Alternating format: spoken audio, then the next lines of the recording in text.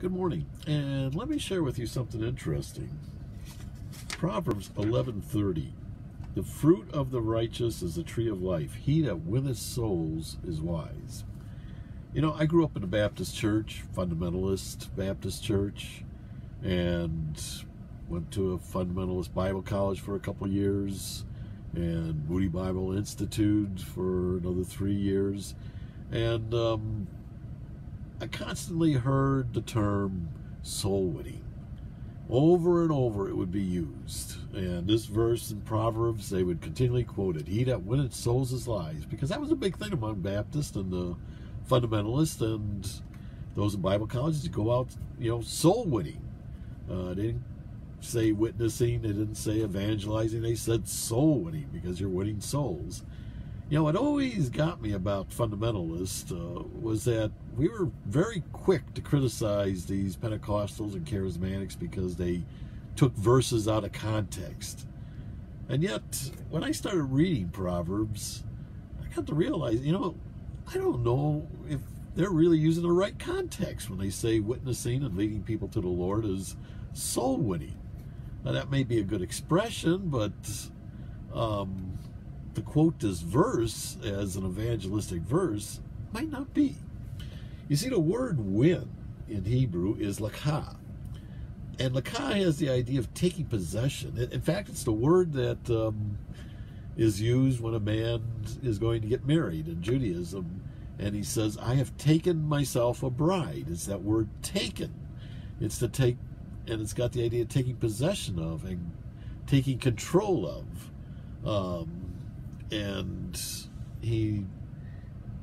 So it's not so much winning as it's you're taking possession, you're taking control of something, you're taking, you're bringing something under your, more of the idea of you're bringing something under your protection, your control, something that you almost possess or own. I know that doesn't sound good, possessing, a man possessing his wife. And that really isn't the idea, but it's more of, having a sense of control over something. And then the word souls is nephesh, which has a wide range of meaning. And one meaning is to its fleshly desires. Nephesh is a reference to that part of you that's your mind, your thinking process, your emotions. And so really, if you want to translate this in a way, it could read not so much he that winneth souls is wise, but he that takes possession or control of his fleshly desires is wise. And there's a story, Jesus quoted a verse, or Jesus said in Matthew 16:19-21, lay not up for yourselves treasures upon earth, where moth and dust doth corrupt, where thieves break in and steal, but lay up for yourselves treasures in heaven, where thieves do not break through or steal. For where your treasure is, there your heart will be also. Now, what does that have to do with Proverbs? This. About 47 years before Jesus was born, there was and this is a true story, I read this in Jewish literature, there was a Jewish settlement in the area which is now Kurdish Iraq, and it was caught up in the middle of a war, a campaign between the Romans and the Parthians. And this little Jewish kingdom just got devastated. The kingdom was known as Abyddin. Abyddin was up to that time a very prosperous little kingdom. They were the focus of trade and commerce, and it was a very wealthy kingdom.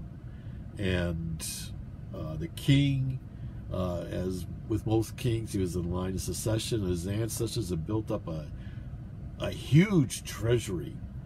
And first century Jews were very familiar with this little kingdom because of the generosity of this kingdom towards Judah and the temple. They gave much wealth, brought in much wealth for the nation of Judah and for the temple. Well, what happened when this war broke out between the Romans and the Parthians, this little kingdom got devastated. I mean, stripped clean. And, you know, the people of the kingdom were going hungry, were starving. So what the king, Momobaz, the just Jewish king, did was go to the treasuries that had been built up through generations of his ancestors, and he emptied the treasuries, spent practically every dime in that treasury, or every shekel in that treasury, I guess, every piece of gold, in order to feed his people in the kingdom. Well, some of the people in Judah sent a rather nasty letter to King Momobaz and said, you know, what are you doing? Your ancestors spent generations building this wealth, and now you've spent it all on your people, just, you know, to feed your people. You know, is that any way to treat the wealth that's been stored up? And King Momobaz wrote back to these leaders in Judea, and this is what he said. Well, what he said was, my ancestors accumulated wealth here on earth, but I have stored up treasures in heaven. They stored up treasures in a place where a thief's hand could never break in. Or that. Let me get his quote right here. My ancestors accumulated wealth for here on earth, but I have stored up treasures in heaven. They stored up treasures in a place over which the hand of the thief can break in. But I have stored up treasures in a place where a thief's hand can never break in. My ancestors stored up treasures which bear no fruit. I have stored up treasures where interest accumulates and bears much fruit. My ancestors stored up treasures of money, but I have stored up treasures of souls, which is taught in Scripture, the fruit of the righteous is the tree of life, and he that winneth souls is wise.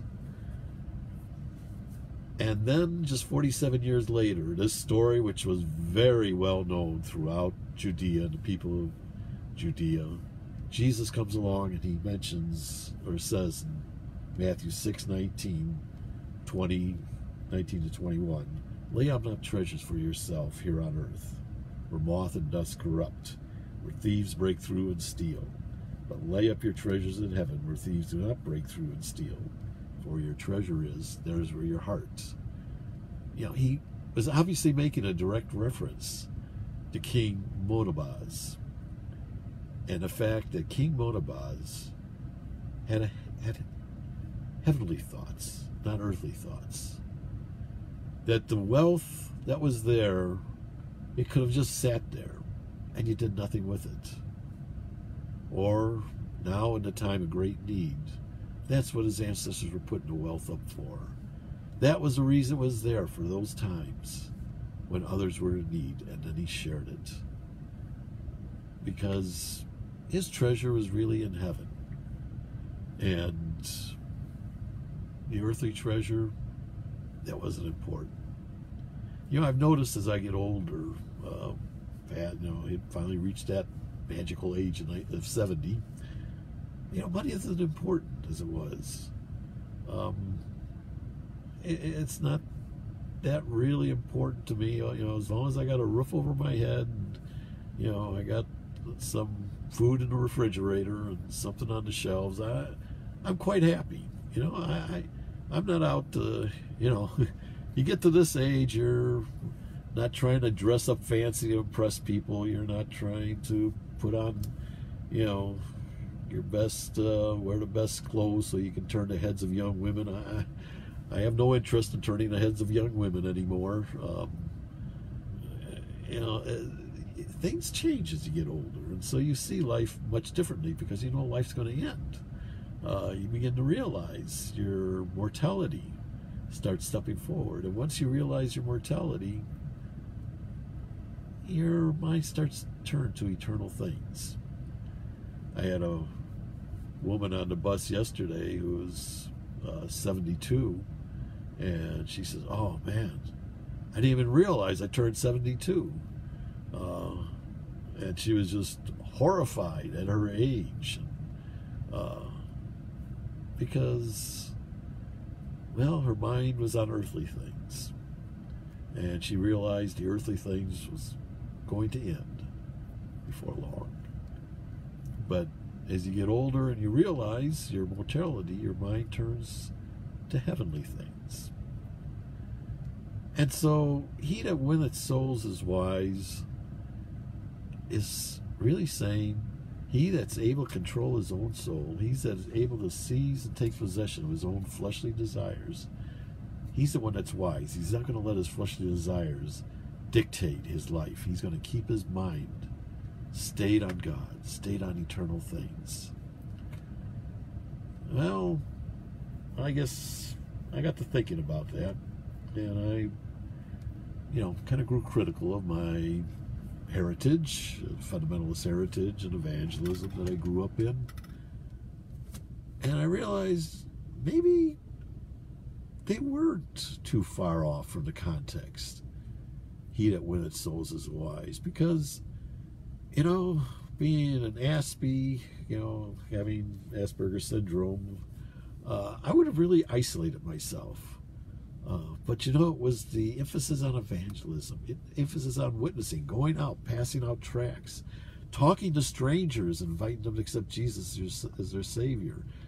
Man, that was hard. That took a lot of courage, especially for someone like me.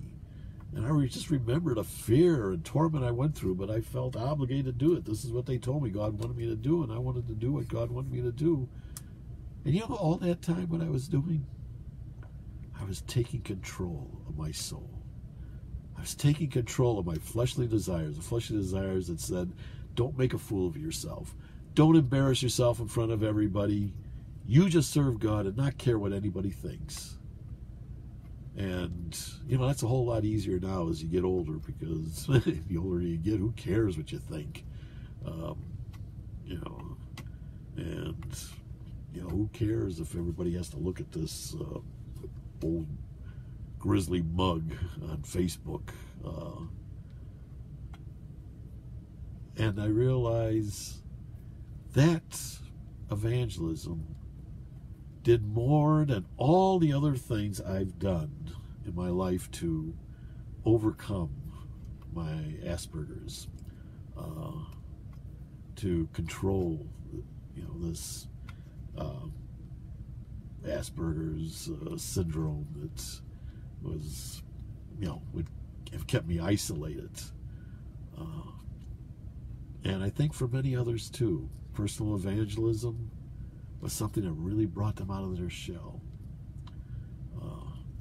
I found even recruiters for cold called sales were contacting me, because if anybody's got the guts to go out and tell someone to accept Jesus as their Savior, they surely got enough guts to sell life insurance or something, doing cold calling. Not everybody can do that. The only ones that can do it are those who can take control of their fleshly desires, which, want you to, your fleshly desires tell you, don't make a fool of yourself. Make sure that you're accepted by everybody. But Jesus said the world's going to hate you for me. They're going to want to put you to death for my sake. Which is going to come first? Your personal gizzard or Jesus Christ? And I admit, I can talk, because, as I said, as you get older, it's getting easier and easier to put that old flesh under control. And it's easier and easier to keep your mind stayed on God, because time is getting short, and your mind does turn to heavenly things. So I got an advantage over you young folk. It's a lot easier for me. But for someone who's been through it, let me tell you, you start early in life controlling your fleshly desires. That's going to be a real key to your success in the future. And that's going to be one way that God's going to prosper you. But keep in mind, the real key, he that winneth souls is wise, he that's able to control his personal desires and become like King Momobaz, and not be that concerned about building your wealth on earth, laying up your treasures here on earth, because this is only temporal. For long, you're going to face eternity and the treasures you've laid up there. And the way to do that is just always remember Jesus is right there by your side. He's with you every moment, every second. And whatever you do, do as unto him.